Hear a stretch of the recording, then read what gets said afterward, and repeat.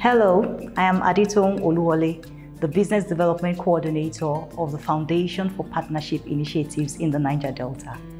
To commemorate the 16 days of activism against gender-based violence in the Niger Delta, I want to talk about the social inclusion of people with disabilities in all spheres of life. In PIND, we believe in the social inclusion of people with disabilities. In Nigeria, there are around 25 million people who have disabilities, and many of them are from the Niger Delta. PIN's inclusivity approach has ensured that people with disabilities are not left out of the opportunities in economic growth and sustained peace in the Niger Delta. The presence of a disability in a person does not negate the ability to contribute to the economic growth and development of the Niger Delta region, and this is something we strongly believe in.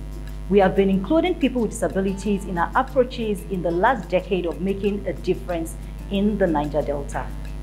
At the center of PIN's future plans are the achievements of gender inclusivity and the empowerment of poor women, people with disabilities, and other marginalized groups in contribution to the United Nations Sustainable Development Goal 5.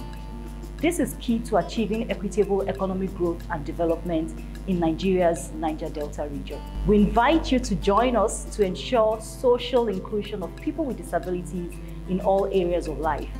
One way to do that is by sending a text message to 080-9936-2222 if you witness any instance of violence, especially to people with disabilities in the Niger Delta.